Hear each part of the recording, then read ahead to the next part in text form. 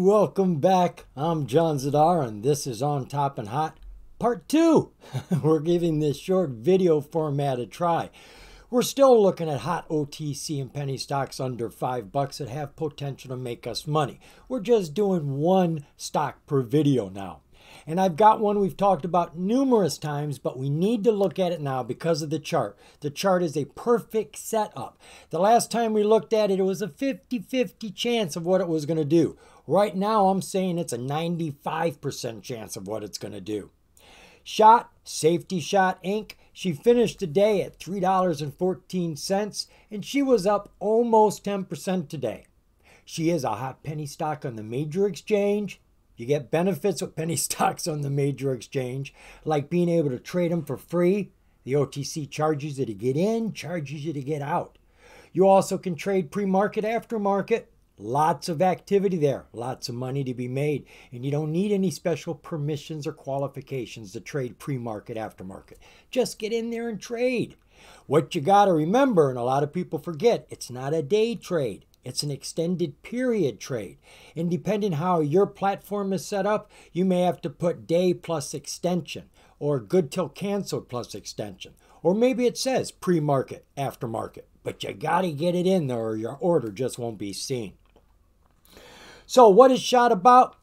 Come on, you know what SHOT is about. They got a drink like those little 5-hour drinks, except this one is to help you feel, I don't know, more sober, less hungover. I'm not quite sure. It's supposed to lower your blood sugar of your alcohol content and make you feel better in 30 minutes. Now, I'm not sure if this is for when you're drunk right now. I've been drinking today. I need to be more sober. Or if you wake up with a hangover and you drink it. They never mention hangover recovery. They just talk about it lowering your blood sugar.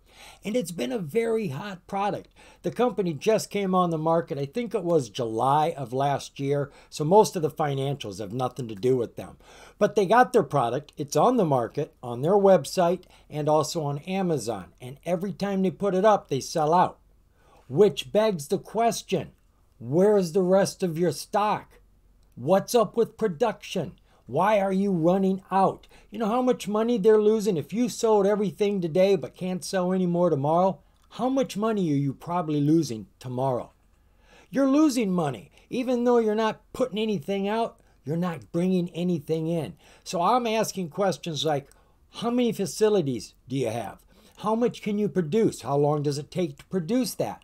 Because every time they put it out, it sells out. Well, that's great, but I want to see that continue day after day.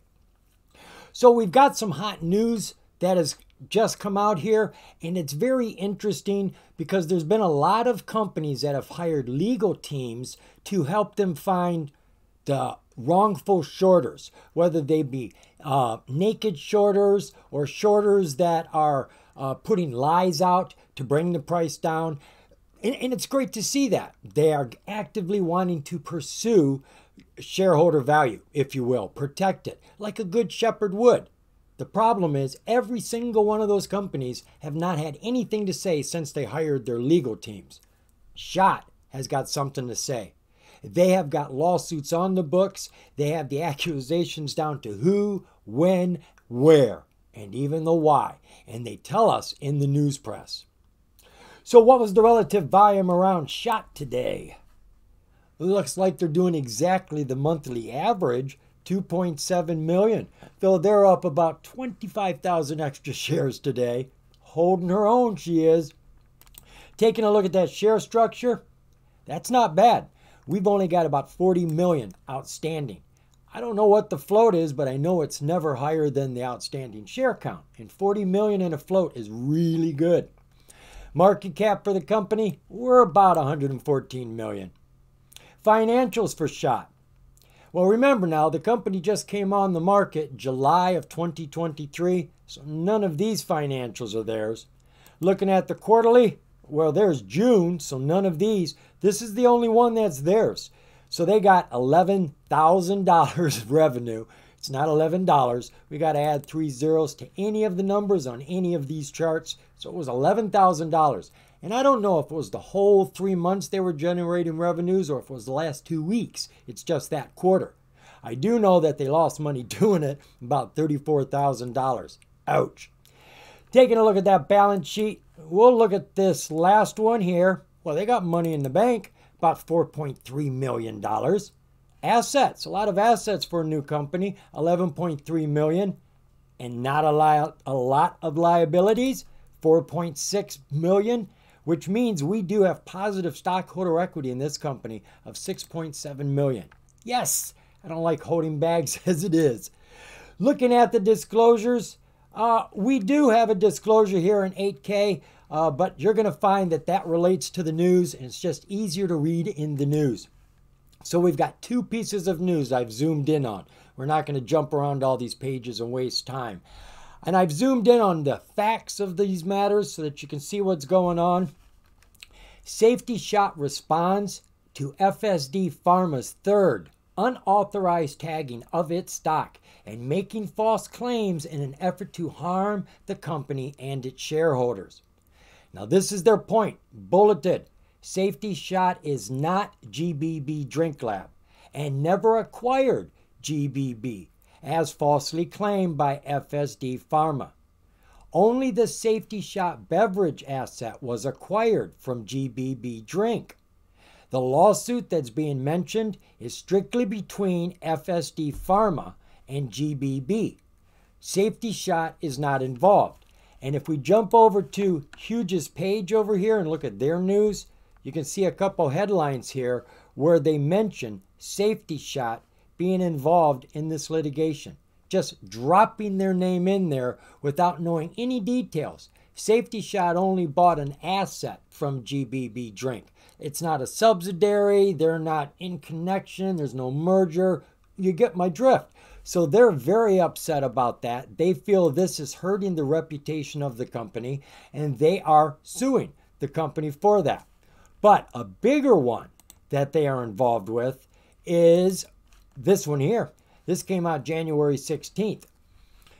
Safety Shot authorized to serve notice of action against Capybara Research and Igor Appleboom for public disclosure and press release pursuant to court order. All right, there's a lot of details here, so I'm going to try to put this in a nutshell. The company is suing Capybara Research, a firm that Safety Shot alleges was created solely to lend credibility to its malicious and defamatory articles purposely designed to negatively impact the share prices of publicly traded companies in which they hold short positions. So they put out articles saying bad things about companies that they own shorts in. Like a conflict of interest here. Now, let me say this right up front. There is nothing wrong with posting information that's going to hurt a company if it's true. If you can back it up and it's not a lie, you can post anything you want. And there are shorters out there that hold skeletons in the closet for companies. And when a company starts to climb, they'll short the company and put out the skeleton for everybody to know. And it does bring the price down, but they didn't lie. This company is accusing them of lying. It goes on to say that they do hold short positions in the company, and their previously anonymous owner and operator is responsible for publishing the malicious and defamatory articles authored and published on November 22nd, 2023. Real specific names, dates, which attacked the company and their directors, leading to a 37% decline in the company's share price over the course of the day. So they know who exactly published the articles, who the people are, so that we know they own shorts. But more to the point, the people who were shorting the company in the article themselves admitted to holding positions. And then it has been proven that they were saying things that weren't true. So they are going after these people right now because they damaged the company, they damaged the reputation, and they damaged shareholder value. And that is a big deal. As I said earlier, there's a lot of companies that are hiring legal teams who are supposed to be pursuing this sort of stuff. This company has just put the meat on the table. They're giving us servings. I like that about this company. But That was just what I found when I was looking at the chart. It was the chart, and it really is the chart I'm interested in. But all of this is going on as well. So let's go check out that chart. Over here at Thinkorswim, my free trading platform, I'm looking at SHOT. And of course, we are looking at a 6-month, 4-hour view. And we have looked at this a couple of times, right? And I put up these blue lines to remind me when we were here. And as you can see, this was roughly $1.30, and she ran to $7.50. We caught that at a nice time. This one we caught wrong, and this is what I want to talk about. She has been in an uptrend, and she broke out of this channel right here. Now notice when she broke out here, how high she went. Nothing going on while she's in the channel. What happened when she broke out here? Woo! Serious launch. She's way up there. Then she's come back down. Now, when we looked at it last, I want to give an explanation here because she fell hard. What she did is she came down on top of this channel, and she was bouncing off of that channel, and we were looking at that bounce. We couldn't see anything on the other side. Hindsight's always beautiful, isn't it? So we did take a tumble here after we looked at it. I was thinking she was going to bounce, but look above. And I probably mentioned this in the video. That's a lot of strong SMAs coming down on her head here, which could force her down. And it did. Put her back into the channel, down to the bottom of the channel, back up, and a lot of sideways activity. And then right here, when she started to break out over the middle part of the channel, all of our SMAs started to turn as well. Every single SMA is now turning up. She has broke out not only over the center mark, but the top mark, which she hasn't done in a while. Let's back this up. As I said, each time she breaks out, she goes high. Well, here we go. And there's our 200. So we've got a double breakout going on here, right? We've got the 200-day setup. She gets on top of that. People get excited, and you get a boost. It's a turbo. And right now, she's outside of the channel, which she always runs on. So I really like the chart setup here. Now, what does the volume look like? Volume is steady. Nothing strong, nothing weak. It's steady, which is nice. We can count on that, right? That's what we saw. She's doing her average regularly. Oscillators, looking good. Every single one of them going up, nice and steady, and our RSI is in the overbought.